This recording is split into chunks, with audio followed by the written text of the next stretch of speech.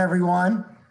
I'm Mac McCorkle, Director of Polis, Sanford School Center for Politics. And thank you for joining us tonight for our last event in the of the calendar year of this semester, and our final event, Leadership in Politics with the Honorable Sue Gordon. At Polis, we work to increase the understanding of politics locally, nationally, and globally by promoting cutting-edge politics, research, fostering rich political discourse. New generation of leaders find on-ramps to public service. This year, we launched the Polis Innovation Accelerator. And now I'm going to turn it over to our wonderful PhD fellow, Morena Martinez, to say a few words about the Accelerator Initiative and to introduce our moderator. Thank you. Okay. Good evening, everybody, and thank you so much for joining us. Tonight's talk is the final event of our Fall Innovation Accelerator Speaker Series. Each year, the Innovation Accelerator will offer speaker events and workshops centered around a particular theme. The goal of this accelerator is to encourage people to think up bold policy solutions to today's biggest political problems. This year's theme is Justice and Citizenship in a Time of COVID.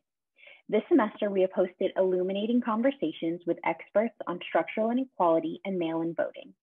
Next semester, we will be continuing our speaker series with talks on topics like education during and after COVID-19 and the future of the US healthcare system. Next semester, we will also be hosting a policy pitch competition for undergraduate and graduate level students. Teams of 2 to 4 participants will craft policy proposals and present their ideas before a panel of judges. We are welcoming policy proposals related to racial justice, public health, environmental policy, and the future of voting. For more information on the policy pitch competition, upcoming events, and videos of our previous events, please visit our website. You can find us at polis.duke.edu under the Programs tab. For tonight's event, we hope that you'll be thinking of questions you'd like to ask Sue and enter them into the chat box at any time. We'll turn to them during our Q&A segment later in the hour. To kick things off, I'm delighted to introduce our moderator for tonight's event, Professor Deondra Rose. Deondra Rose is an assistant professor of public policy and political science at the Sanford School of Public Policy. She's also director for research for the Polis Center of Politics. Her research focuses on US higher education policy, political behavior, American political development, and the politics of inequality. A summa cum laude Phi Beta Kappa graduate of the University of Georgia, Rose received her MA and PhD in government from Cornell University with a specialization in American politics and public policy. Thank you so much, Professor Rose. Thank you so much, Morena, and good evening, everybody. It is an honor to be with you tonight, and we're so grateful that you've joined us for this very special event with the Polis Innovation Accelerator. And it is my honor to introduce our very special guest this evening. The Honorable Susan M. Gordon is the former Principal Deputy Director of National Intelligence, serving from 2017 to 2019, where she advised the President on intelligence matters and provided operational leadership of the 17 agencies and organizations of the intelligence community. Ms. Gordon is currently a Rubenstein Fellow here at Duke University, and she holds a Bachelor's of Science from Duke University, where she was a 3-time captain of the Duke women's basketball team. So please join me in welcoming Sue Gordon. Sue, thank you so much for being with us tonight.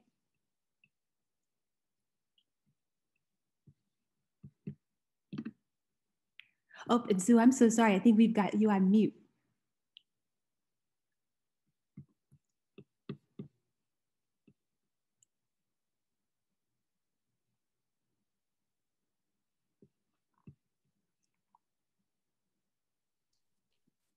There we go. I think we were confused between whether I was muting myself or the host. Anyway, I'm delighted to be here.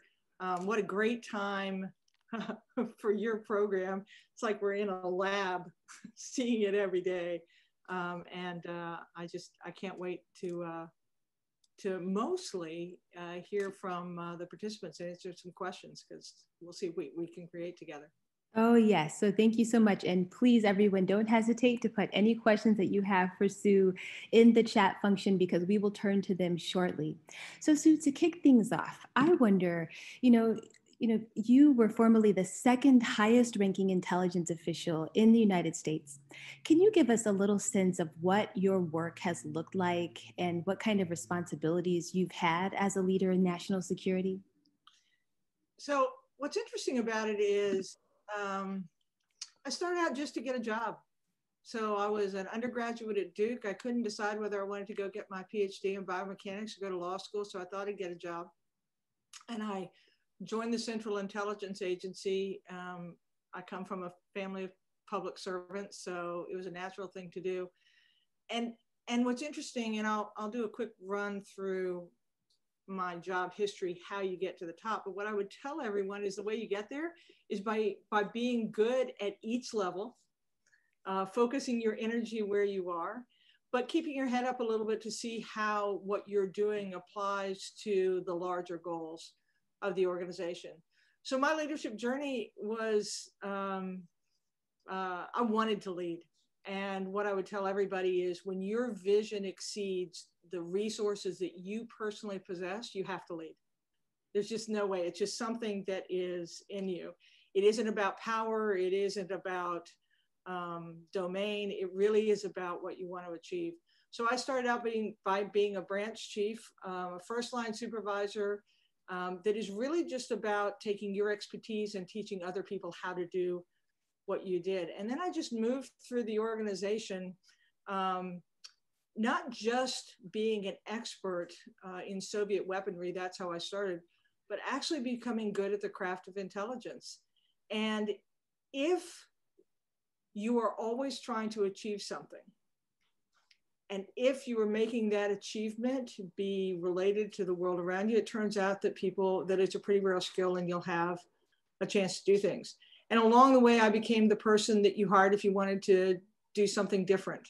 If you had a problem you needed to solve, I was the person. So when the Central Intelligence Agency couldn't figure out how to get to Silicon Valley for their technology, they said, Sue, come up with a way to do that. And my idea was we'd ask a group of private citizens to form a venture capital organization focused on our toughest problems, but using Silicon Valley to provide the solutions.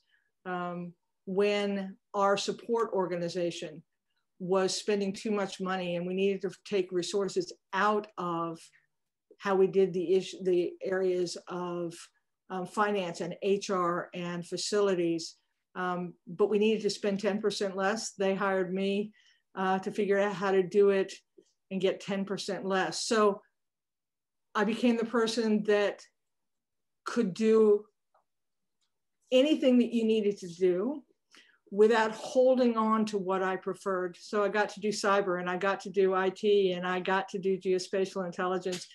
And at the end of all of that, you keep on getting more and more jobs till you arrive at the point that I did in the end, where you get the chance to guide the whole organization.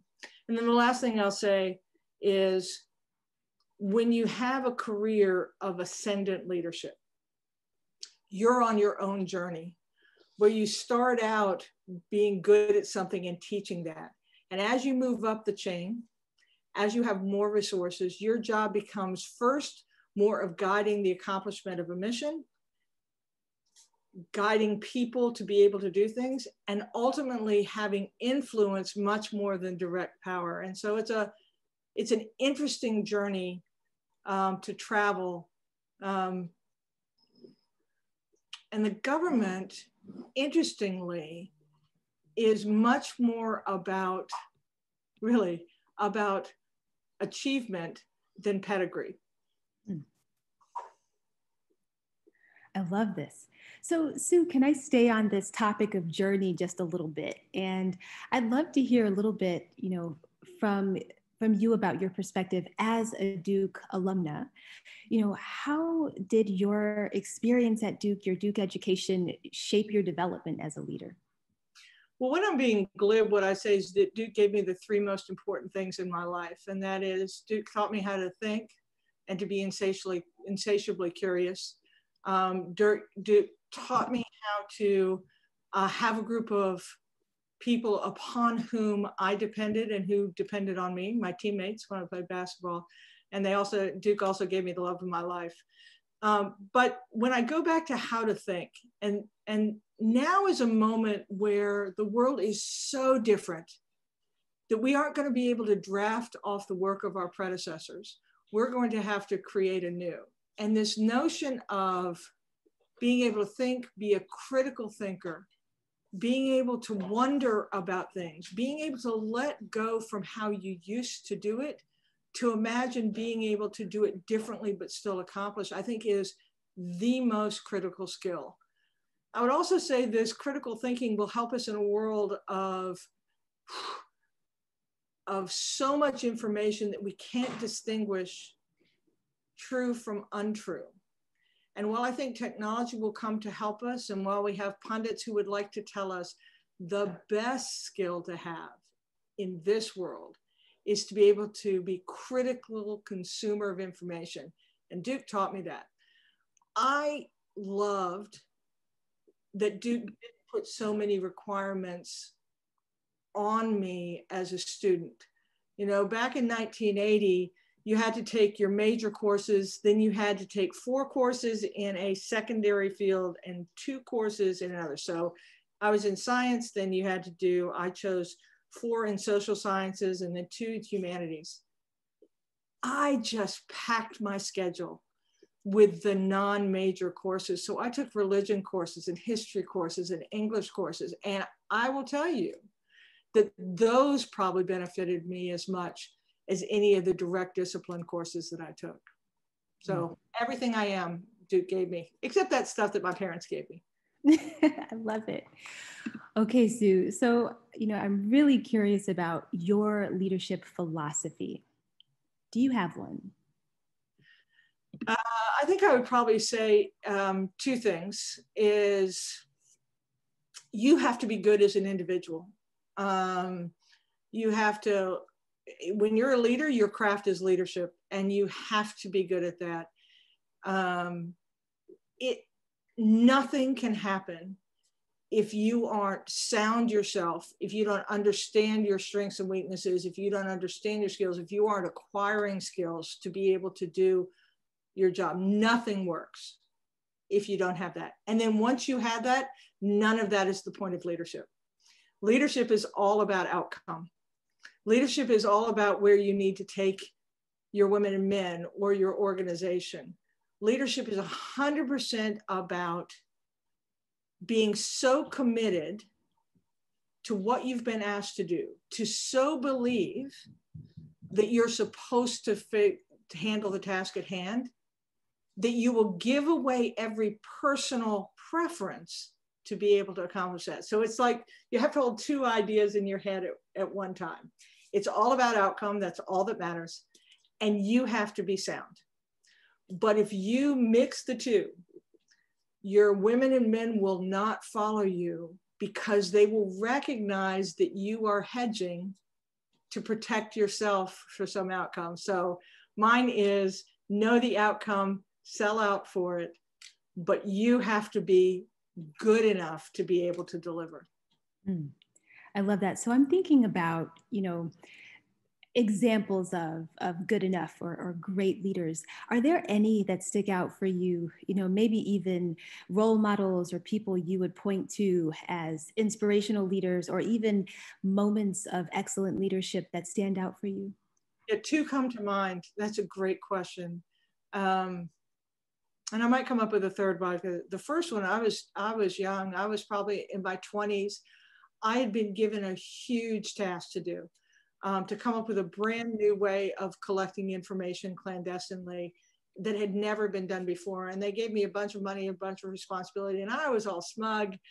And I came up with a team with a great solution.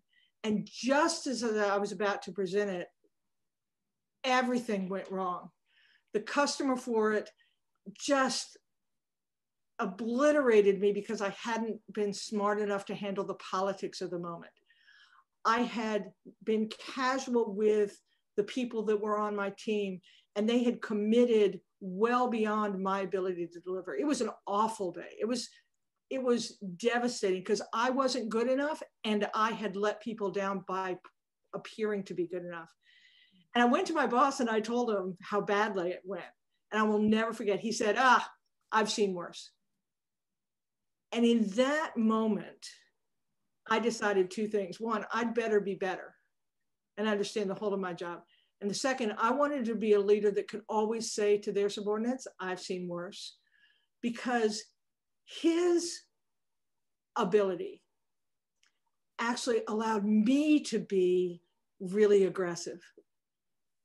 When he didn't need to micromanage me so much that I couldn't come up with a new idea, when it went horribly wrong, he just went, I've seen worse. And then his skill came in and I learned how to be better. So that was one. The second is the woman that preceded me into my last job as a principal deputy, a woman named Stephanie O'Sullivan, who actually had been junior to me. We had promoted her into senior ranks. And when we promoted her into the senior ranks, everyone's like, she's going to run the place. And darned if she didn't run the place. But she was someone who was so quiet, did not need to exert her will. Much like the other boss I had, however, was so good that you knew if you could get your solution through her, it was going to go somewhere. And she just, I remember a day she called me into her office and she said, Sue, do you know what your job is? And I said, well, I think so. And I said, she said, okay, good. Good. That is what your job is. It's just, I was hearing that some people didn't know what their job was, so I wanted to check. And I thought, God, what a great way to go, right? We didn't spend an hour. She just thought she'd check in. She said, do you know your job and whatever. So I have had bosses that gave me great responsibility, that did not try and tell me how to do it, but were so good at their domain that I got the benefit without the burden of them. And I think that allowed me to grow and probably carried me through all the way to the end of my career. I am sure there were times when I was talking, actually, I'm sorry, as I was talking, there is a moment when your confidence becomes not in your boss, but actually in your subordinates. And I'm known as a risk taker. I'm pretty bold. Let's go take that hill. And people say, how can you be that way? One is bosses that allowed me to do it, but over time it became, I knew my women and men wouldn't let me down. In other words, if I could set a mark, they would get us there. And so this understanding your job, how far you can go, understanding your role, which one you are, really has been the lessons that were taught me, and I've tried to give back to the people that I've had the good fortune to lead. So it sounds to me, just to, if I can sort of piggyback off of this idea, to be a great leader, an inspiring leader means that you have a certain type of relationship with your team. And I'm wondering, Sue, how do you build an effective team and inspire an effective team to do those great things? So first, you have to be authentic. I know this is almost a hackneyed phrase now. Everyone talks about authenticity. You do have to be true because the truth has its own sound. And I've known people with a whole bunch of different leadership styles. You can be gruff, you can be brash, you can be shy, you can be aggressive, you can be compassionate, but you have to be true. So the first thing is I have always been exactly who I am. 2, I have always understood my responsibility. 3, I think when you lead, you do have a responsibility to set a star. Say, we're going this way. And then what you have to do is say, and we can get there. And then put the weight on others. I tend to be an inspirational leader, and people tend to believe me because they know that when I want to go somewhere, it's not for me. And people will forgive you any error if they know it was an error of attempt rather than an error of protection.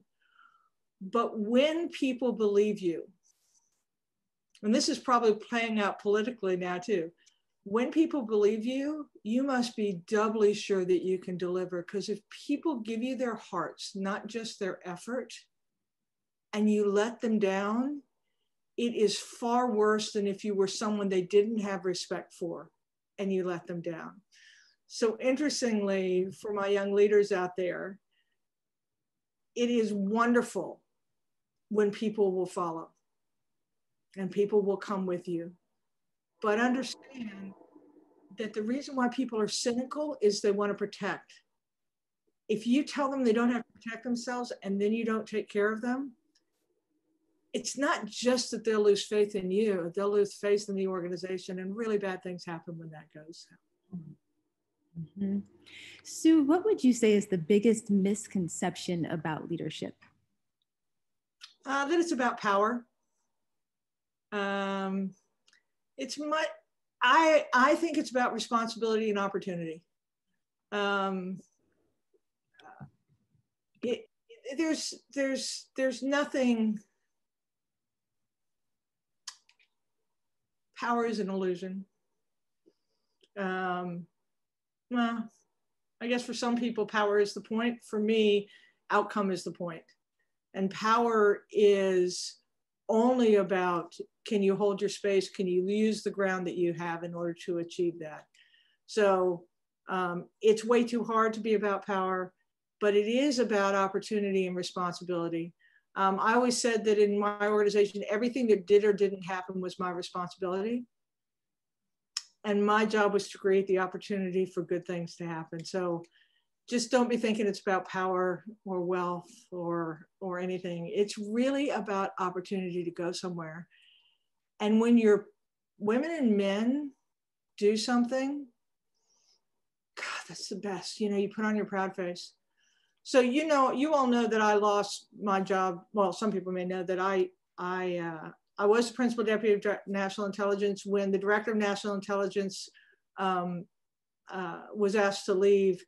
The president also decided that he didn't want me to ascend to that job.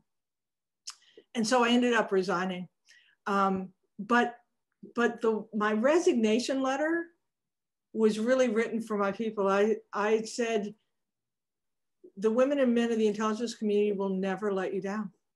They are the nation's strength.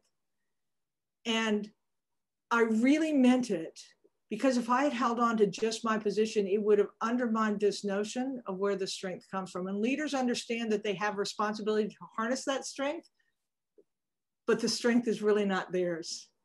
And to me, that's kind of the key to successful leadership. I love that. So, you know, we're in the wake of an election, a lot of us are thinking about leadership, perhaps more than normal, because we're thinking about the responsibilities and the tasks that face us in the coming years, especially as we grapple with challenges like COVID-19 and Black Lives Matter, and just so many challenges and issues that we are grappling with as a nation.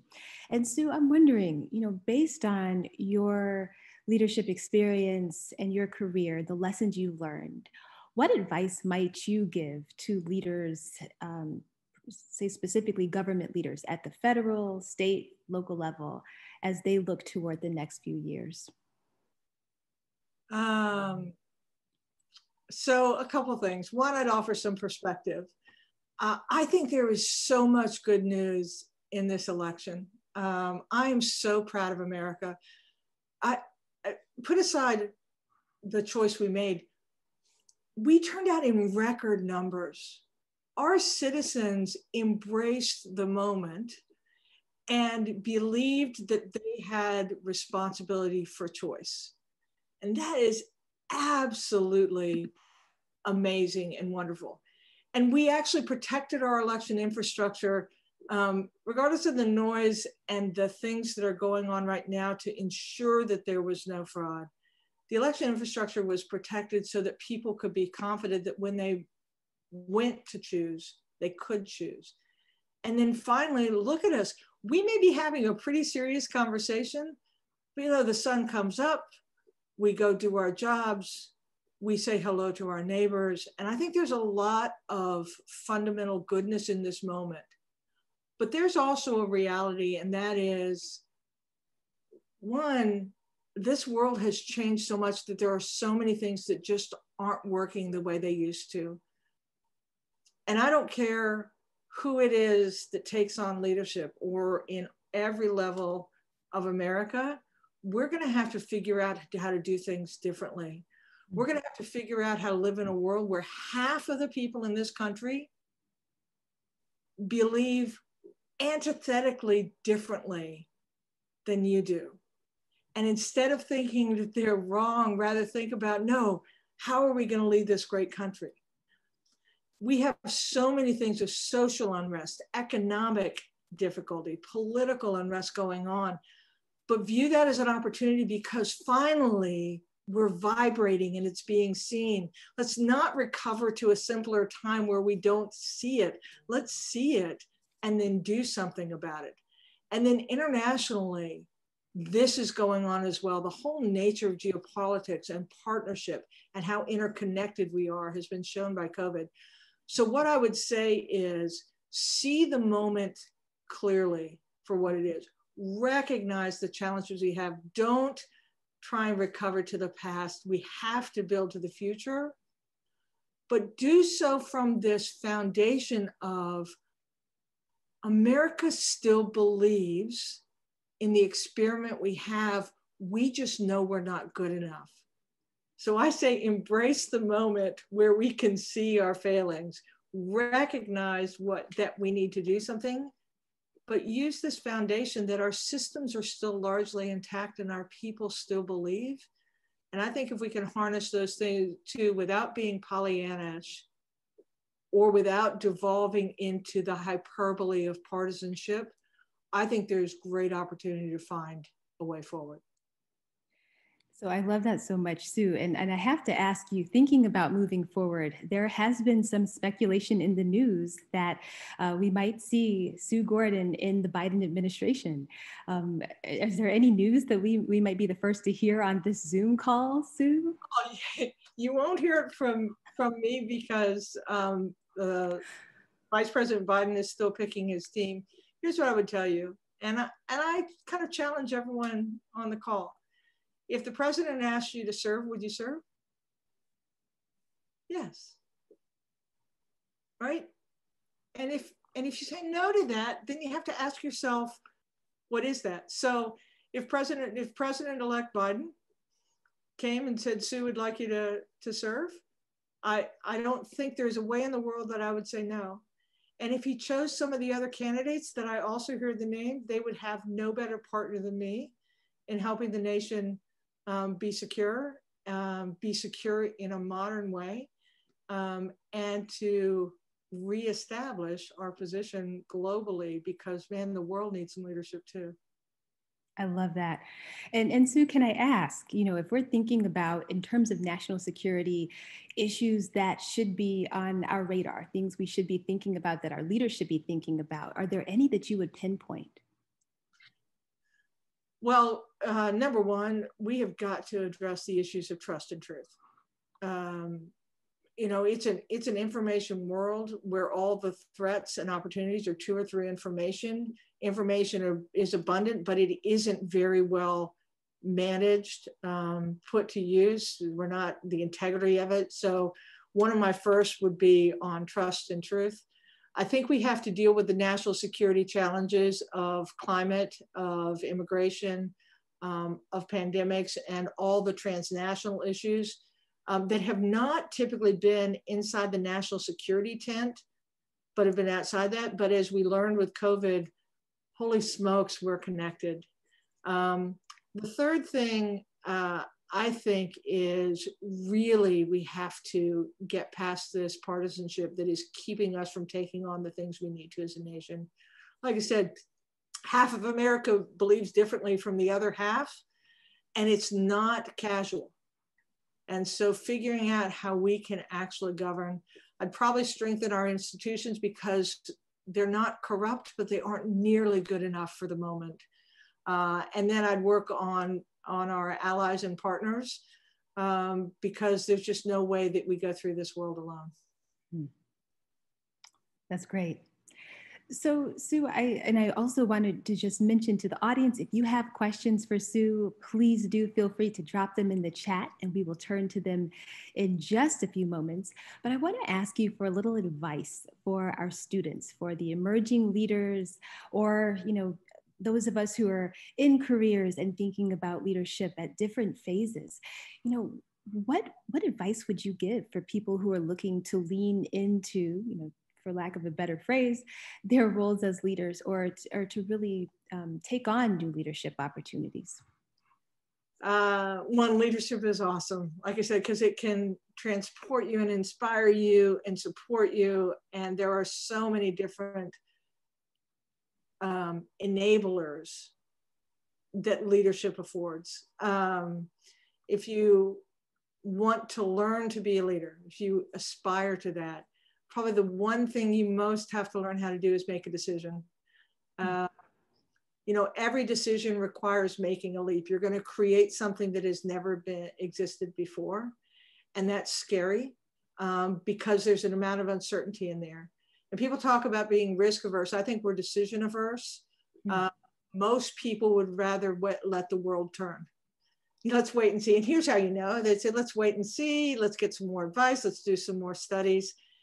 And all that waiting in a world that is moving so fast is keeping us from actively affecting our course. So you want to be a leader, learn how to make a decision. And my tip for that is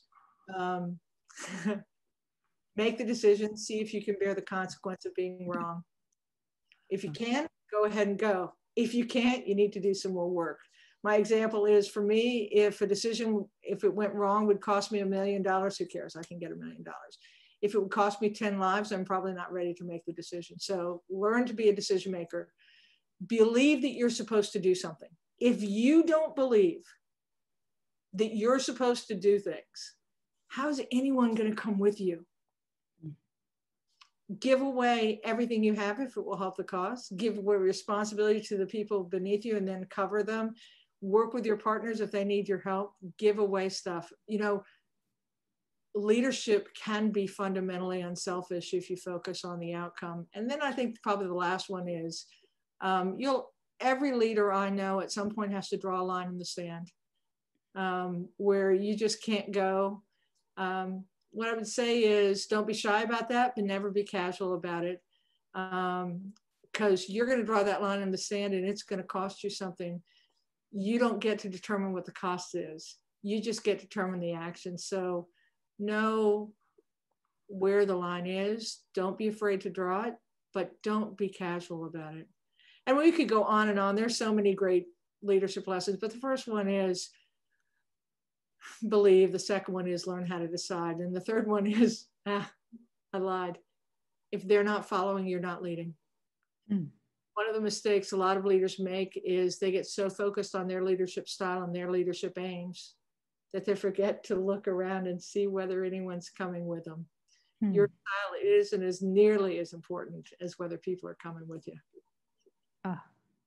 Thank you so much for those insights, those words of wisdom, Sue. And we have a number of questions in the chat here. So I'm going to turn first to a question from Kate Lucas.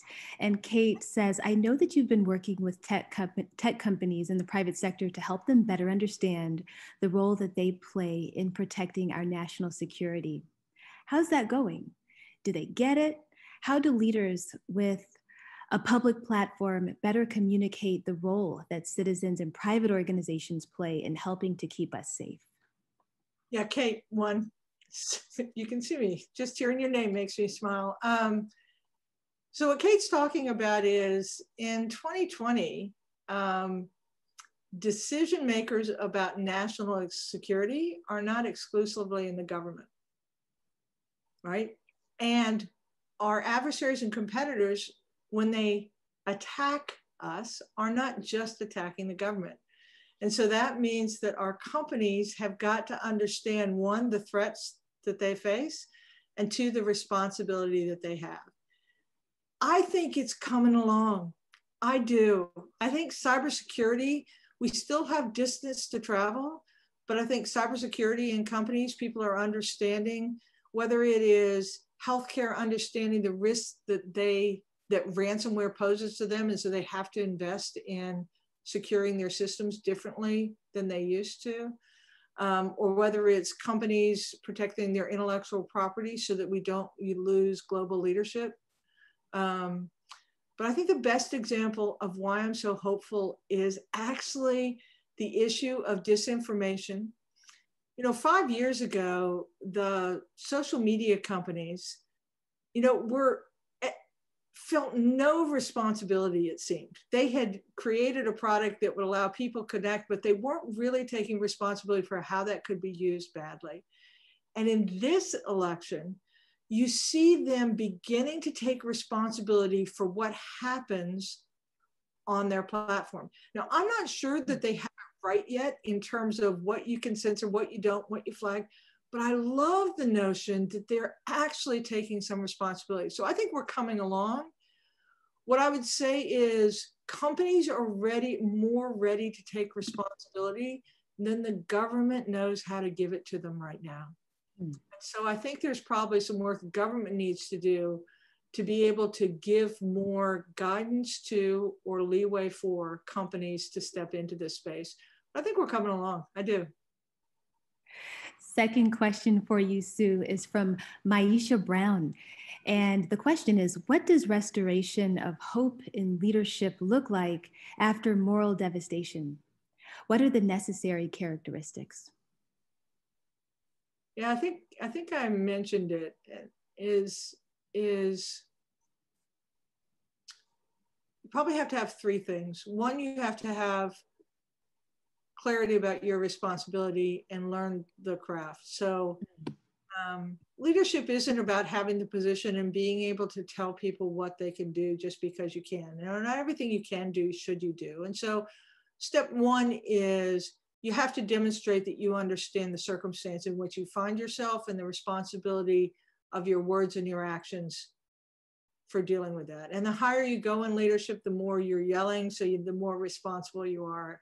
All right. When I talked about being a branch chief, I was a leader, but my voice was like a little bit of a whisper. Once I got to the top of the intelligence community, if I whispered, it was a yell. And so I think the beginning of restoration is an understanding of the circumstance, clear-eyed, and then your responsibility. I think the second element is the notion of, there are so many hackneyed leadership phrases that come along. Servant leader is one of them. But I do think servant leadership is a really important concept. And I think that's going to have to bear out again. And that is, who are you serving, right? Are you willing to suffer any consequence for yourself in furtherance of the mission and the people you serve? And then the third one, and this is going to be hard for us right now, we can't just talk about the problems we have. We can't just be nice. We can't just say happy things to each other. We really do have some issues that have to be addressed. And bad news bears, when you decide to solve problems, not everyone is going to agree, but you have to be good enough to know that it's focused on the outcome. So the third piece is actual achievement, actually doing things, not just talking about things. 2020, we can't just talk about it anymore. So what actions are we going to take, and are you going to be good enough to be able to propose those actions? And are you going to be true enough to be able to get a coalition of people to come with you, even if the action you're proposing is not the one they prefer, but can you get them to come with it? So those three are probably easy day. Restoration will be easy because remember what I said, more people voted. 76% of those eligible to vote voted. Not only did they want to have a say, but they believed that there was something worth participating in. So you take the 3 steps I said, you understand you have that foundation, and then you just do the freaking hard work that it's going to take, because these are tough times. Indeed, they are. So a question about institutions. Someone asks, can we set job criteria for congressmen, senators, and the president of the US? Well, I think so what I love about the Constitution is that our Constitution purposely limits the power of government. Right? That's what it does. You know, we're a revolutionary people here. We described what the government couldn't do. And so I think you're always going to be stuck. So I think the Constitution has designed the rules. I think what's happened over time is that people have taken those and crafted them to their advantage rather than to collective advantage. Who you vote into office? How do you hold them responsible? How do you exert your will? And again, this is one of the reasons why I'm hopeful about America right now, is we're exerting our will. And you had to be holding a rock over your head to not hear the voice of America saying that the leadership needs to be better. Now we just need to put leaders in who are going to be better. The one thing I will offer, though, is when you select leaders, what the Constitution doesn't say is that there's any guarantee that the leader has to be right. In other words, it isn't unconstitutional if the leader does something that isn't the right thing to do. And so I think we're going to have to also, as a people, understand that there are limits to how much everything that is done to solve a problem can be exactly how we would have it done. And we can't run every person out of office who doesn't do it as we would prefer. And I think that's what this split population tells us, is if you don't inspire some trust in the populace. So Deondra, your question to me before was, what do you need? How do you restore it? Or the question was, how do you get restorative? The first one is you have to restore some trust.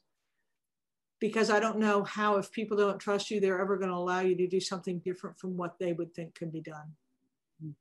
And that's probably the greatest difference over my 40 years in government service, is when I started, we kind of accepted that with each election, we would have a different philosophy of what the right approach to solve America's issues or to advance America's interests was.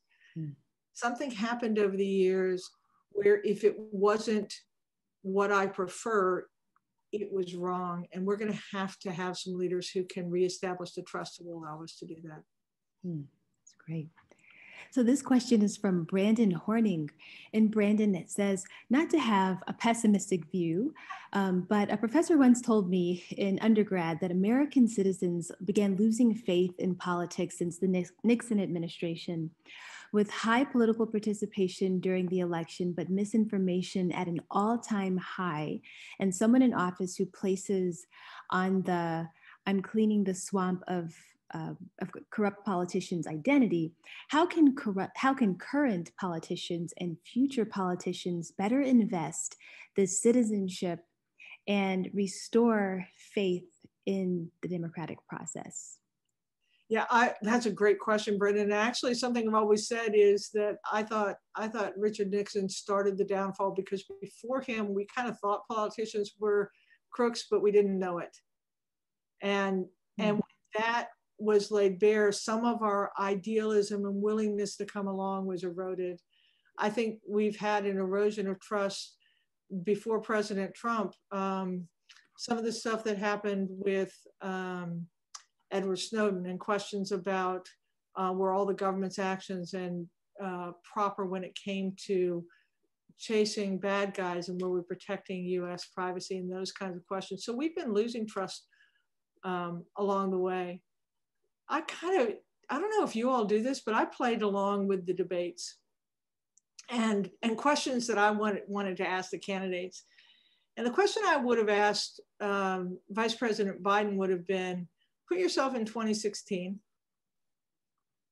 imagine that you were being challenged as the election might not be legitimate because you might have gotten help from the Russians. What would have been your reaction to that? What would you have said to the American people? Because here's what I wish our president would have said. We cannot have foreign interference in our elections. I will make it my absolute #1 responsibility to get to the bottom of what happened. And if it turns out that the vote was not legitimate, we'll deal with that when it comes, but my responsibility is to you. I would have, that's what I want my leaders to say, is that I believe so much in my responsibility to you that in prosecuting my responsibility, if it costs me everything, I'll be okay. So I think that's the standard that we need to have restored, is do they understand that it isn't protecting themselves, but it's about protecting our institutions. Demanding our institutions are better, because trust me, our institutions aren't good enough right now. But protecting our institutions, protecting our democracy, even if it costs you everything. Do the right thing, even if it costs you. And I think that's what we need to see. So I guess, Brendan, I can be pessimistic too, because we've seen a degradation in that over time. But this feels to me one of those moments where the American people have been pretty clear about this if you listen to them. And if we'll hold our leaders' feet to the fire, if we'll keep on using our voice to vote, I think we can restore it, because it feels far away, but my sense is it's not that far away. So this next question is from my friend and colleague, Catherine Admay. And Catherine asks, can you say a little about our exposure to threat during this transition/non-transition time? Are we sending a signal to our enemies that this is a good time to make some gains against US ability to protect Americans and others, when our Secretary of State says that we will make a seamless transition to a second Trump administration, and when Biden has no access to daily security briefings? Thank you so much, Adney, for that question. Yeah, that's a great question. So I'm a career intelligence officer, so I look at foreign threats. When we knew that our adversaries were looking at our elections as something they wanted to see if they could influence, I tried to make it clear that what they were trying to do was to undermine our belief in ourselves. And if we started not believing in ourselves, that we would actually do our adversaries' bidding for them. So all this talk about fraud, corruption, rigging, all that is absolutely creating an opening. It is absolutely irresponsible from a national perspective. If there has been fraud, let's go find it. But to talk about it in the terms is absolutely irresponsible. Second, our seamless, peaceful transition of power has been our strength. What that says is that we believe more in our system than we believe in the individual. If we are undermining that, we have now created an opening for people to say, oh, no, we know how to attack them. The idea that we aren't engaging in the transition as we normally would, that we aren't providing briefings, again, if you want to know where the threat lies, the threat isn't in providing briefings to the president-elect. The threat is in not providing briefings. And then finally, if we as a nation are distracted, turning against ourselves, this is a great opportunistic time for our adversaries and competitors. So again, my hope is, and my sense is, that the system will kick in, that by January, this will all sort out, that the women and men below the leadership level know how to do their job. Remember how I said part of my ability to take risks because I trusted those below me? So there are a lot of people every day making the system work, even in this. But what we're doing right now, if I'm an adversary or competitor, I'm kicking back going, I don't have to work very hard because they're doing it themselves. But I think And I think you can see, you're seeing some senators leaping into the fray, actually saying some things. You're seeing some of the hyperbole damped down. I think we'll get there, but boy, we'd better stay vigilant. And you ought to thank the careerists who are creating this stability while we're figuring out how to get the politicians all in order. So this next question is from Julia Suba. And Julia asks, how has your experience in the intelligence community been shaped by the faith that you're a woman? What specific advice would you give women who want to work in the intelligence community? Probably the same I said before is know who you are, be who you are. Performance matters. Early on, I spent no time paying any attention to anything other than being good. And trust me, in 1980, there were some really fascinating environmental things that are said to you, things you do. But when you're starting to focus on being good, because I wish the system cared about you. It doesn't. The system cares about getting things done. And if you're the person that can take them somewhere, you're going to be just fine. It gets more complex the more senior you get. There is still bias, conscious and unconscious. There are still clubs that don't have people have gray hair, gray long hair in them. But I would say that's when you have to really double down on your networks, use influence more. You still have to be good. Your little feelings will get hurt by things that are said along the way. Go back home, let your feelings be hurt, and then come back into the fray. And just remember, seriously about this, no organization, no entity has enough energy to stop someone who does, right? And then when you get in a position of power, when you get in leadership positions, then fix the damn system, right? Fix it so that no one has to choose between pursuing the career they want and being treated differently. Choose different people, have a different view of who you bring. So you have to have this kind of duality of, as an individual, succeed anyway. As a leader, fix the system and use the power you have to stop some of the goofy stuff that still goes on. Next question from Allison Cassier. Allison asks, can you talk more about the middle ground of leadership, where you're moving from worker bee to leading your colleagues, but you're not yet near the top? Is there anything you would advise doing or avoiding? Yeah, that's a great question. That transition is really hard. I didn't do it particularly well because I took my standard as an individual. And then when I first became a leader, I applied that standard to everybody else.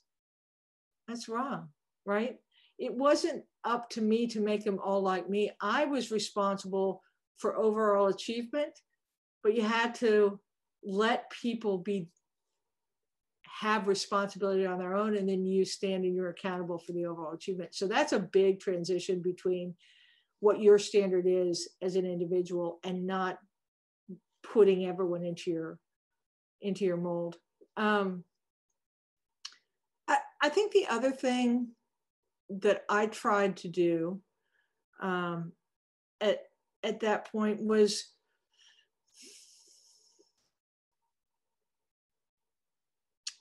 how do I say this? I tried not to hold so tight. It's funny. You would think that the higher you get, the more control you would have. I found the higher you get, the more you need to back up. So as you're in that middle, you've got to learn how to let go of some control that you have. Leading in the middle is the best. It's where you have the most impact, but it is all about how you learn to set a course, but rely on the strength of your people. And I don't know how to tell you to do that, except to tell you that you must. Because if you're the one that is defining everything, your organization will never be better than you are. If you just set an aim point and then open it up, you have just created the space for innovation, and it's really exciting. But that's a hard transition to make because you want to be good, and you're actually putting the goodness in someone else's hands. So Sue, if I might, I know we have you for just a few more seconds before we wrap up tonight's session, but I have to ask you, I mean, I'm so inspired by your hope and your positive energy. You radiate that positive energy. And I just wonder, how do you stay so hopeful? What keeps you going in that vein? We've been in the soup before. I think part of it comes from having seen incredibly difficult circumstance overcome by will and effort. And I think the other thing is, so do I have 1 minute for a quick story? When I was the director of support at the CIA, it was my tenure, we lost 8 CIA officers overseas. Now, if you're in the military, I don't know how you bear the numbers of losses that they bear as a leader. 8 was a lot for us. And I made sure that I always went out and met their planes at Dover. And these young families would be there on the worst night of their lives, having their loved one come back in a flag draped coffin. And I would always go and talk to them, and they would be grief struck.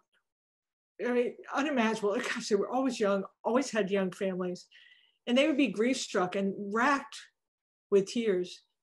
And I'd be trying to comfort them. And somewhere in the middle, they would start comforting me and trying to tell me that their loved one wanted to be there, and they were doing what they loved and doing what they appreciated. And in those moments, I think what I saw is the real strength of individuals. So me, what I see is amazing desire, will, ability, passion, energy, just waiting to be turned loose or focused or be asked to solve these things. And I've seen it done before.